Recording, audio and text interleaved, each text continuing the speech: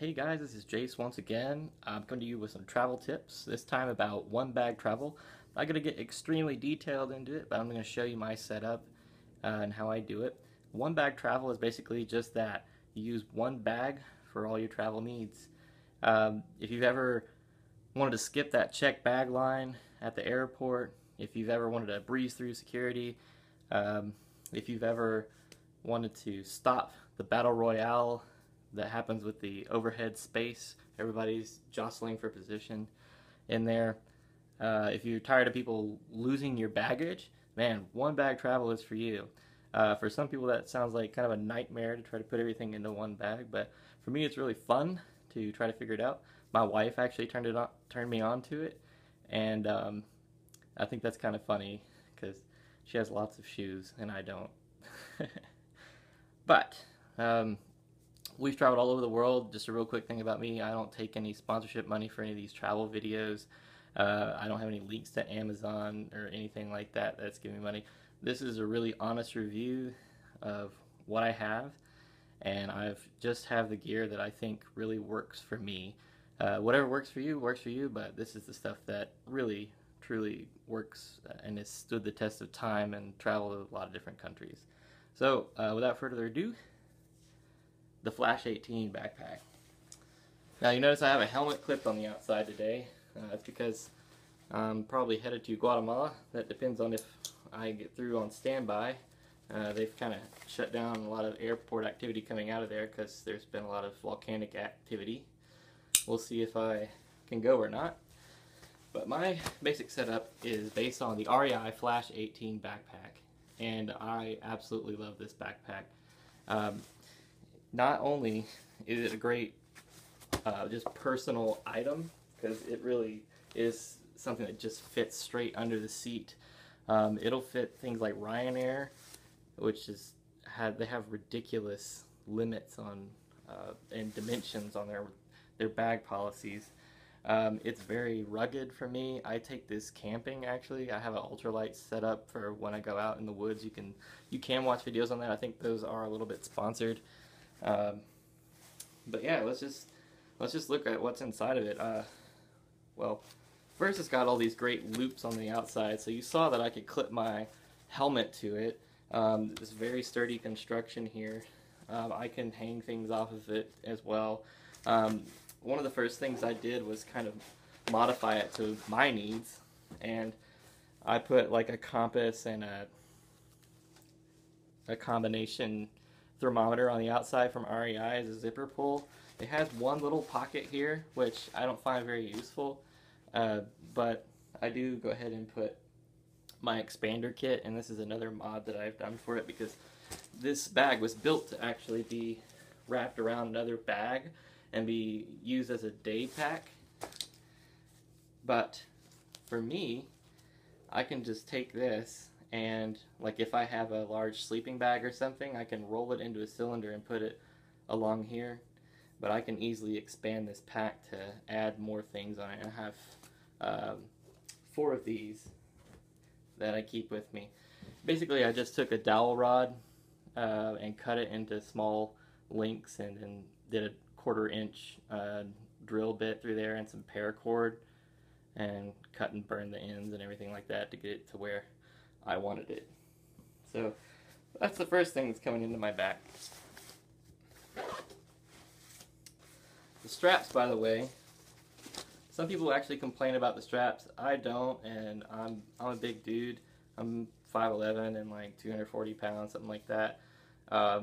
These don't bother me at all, and they don't cause me back pain or anything. It does have a hip strap in case you like that. I really don't care about it. I take this every day to work, all the time outdoors. But let's go ahead and go in here. So, what's in my magic bag? Well, I've got my toiletries and my easy accessible right on the top, because this isn't like most backpacks with a zipper. It's a drawstring top, and I like that a lot, because if I have something that I need to poke out through that hole, I can, and it won't compromise anything else. But anyway, I have my on top bag, and basically that keeps, like, here's my entertainment stuff in here. I've got a Nintendo Switch, which is really great for boring long flights. I've got international adapter. I don't need that for where I'm going, but I wanted to show you I could fit it. I have an Apple World Kit that I use with my iPad charger, so you can actually interchange the sockets. So that's like a Europe or an Argentina. I forget which one this one is. Might be the same.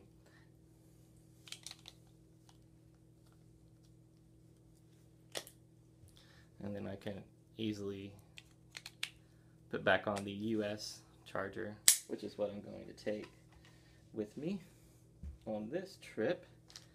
I've got headphones, my little bag with scissors, a comb, a short lightning cable, and a lighter. I've got a giant USB-C cable because I couldn't find a shorter one yet, and that charges the Switch. I've got gum, some more stuff for the Switch. I've got ibuprofen, earplugs. Earplugs. You need earplugs. And in the bag. So there's that. Next, I have my boating gloves. I find these are really great. They keep you pretty warm, but especially if it's raining or something like that, these are always good. They have a lot of grip to them. I use them a lot when I kayak, and I think I just like them for that reason. I've got a tripod. Yep. Self-explanatory. Not taking that on this trip. And I've got some camera stuff. Like I've got a GoPro. It's a knockoff GoPro. What else have I got in here? Some more accessories for it, like a tripod mount.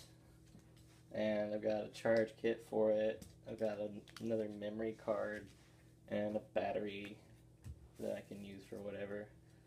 So there's that. I have, now some of you people might have something like this, but there's a CPAP as well. I've got in here. This is a travel hose for a CPAP, and that really is a cool thing. It's made in Israel, I think, or has it been in Israel, and it's an absolutely huge tube. I can show it to you. It's kind of loud, but yeah, it's a pretty long tube. And I got a CPAP as well in my V charger. I have in here my compress sack. I never used to use these, but I am absolutely sold on this. This is a cheap 6-liter from REI. Once again, you're gonna think they're sponsoring me, but they aren't. I have 2 wrinkle-free shirts in here, a couple pairs of Uniqlo Airism boxers or boxer briefs, and I have a Peshtamal towel. Peshtamal towels. You need one of those. They are absolutely great. It'll dry like 2 people that are sopping wet. It's really fantastic. And if you need if girls, I guess guys can do it too. If you need a cover up or something like that, definitely works for that. Blanket, really light blanket, beach towel, good stuff. This fits absolutely perfectly at the bottom of the Flash 18 pack, so I love it for that reason. Since I don't know where I'm going exactly in Guatemala, I am taking a Sawyer filter, and Sawyer water filters are amazing. I used to take the little pump ones when I would go to like Haiti or wherever, and they were compact for their time, but this is absolutely fantastic. I can even screw this onto a water bottle that I find and just suck out of it. It is an amazing water filter, and this has come a long way. They're 25 bucks on Amazon or whatever you want to do.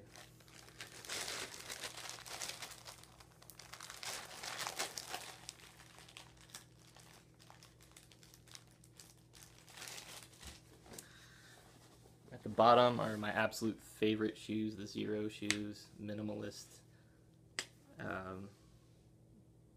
running sandals. They're just really light, flexible. For me, they're very comfortable. And I have a drawstring bag, very cheap, $5 store, wherever you want to get them. They expand your storage if you need to, or if you want to leave your bag at the hotel, you can take that out with just minimal gear. And then inside of the bag, they had like a little piece of foam to kind of be like support or cushion or something like that. It was pretty useless, so I took it out, and then what we're left with is what I put inside of it to cushion it. And I'll tell you about that in a second. The other thing I try to carry with me is a waterproof cell phone carrier. I'll put my, like if I'm just going for a run or something, or if I know I'm going to be out in some area that's really dirty or whatever, I'll put my phone in here. And of course, always when you're traveling internationally, turn your phone to airplane mode unless you need it, because it will drain the battery instantly trying to find the cell tower. But anyways, put my phone in here along with my driver's license and a credit card. It works really well. I really like it a lot. I've had it underwater a lot too. This is an absolutely fantastic piece of gear. It's called a BCUSA MEST poncho. It's kind of an emergency kind of survivalist thing. But I'll go ahead and just put it on for you.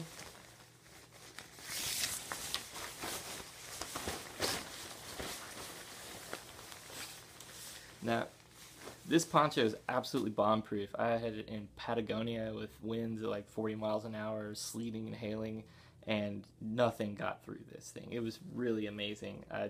It is short-sleeved, so obviously my arms were covered with my like sweater or something under there, but nothing got through on this poncho.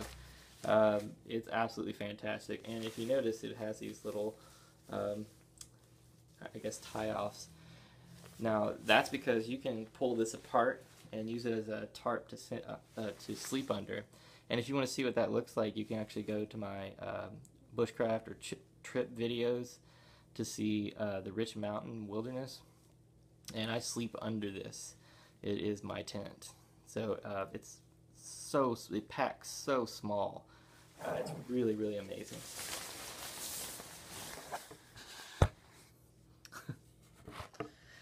Finally, the pack itself is really packable. So if I have another bag, and on longer journeys I do pack a little bit larger of a bag, but you can roll this bag to practically nothing. You could probably, even if you wanted, like cut the straps and get it down to a smaller size, but I mean that is nothing. And to know that a bag this big and so versatile could fit inside of my bigger bag to expand it if I'm coming back with souvenirs or something like that, that's a really good strategy for one bag travel. And that's why, incidentally, I also carry this little bag inside this one. It's an inception of kinds. Now, one of the cool things about it, and I'm going to read from my notes just a little bit, is that with Ryanair, which is sort of like the bane of the existence of any traveler, they have some very strict carry-on limits. The Flash 18 will fit into that limit very well, and so you should consider that if you're going on European travel. So that is a quick video on one bag travel. I'll give you something more detailed because it does take a little bit more thought than just smashing things into a bag. You really have to think about paring down to quality items that will wash easily or not retain odor or things like that. Things that are versatile, that have more than one use. things that are travel size but durable, because if you get something travel size and it breaks, it's just useless. You shouldn't use that at all. But I'll get more into that in a later video. So I hope that was helpful for you. If you want to like the video, that's cool with me. If not, just have a great day.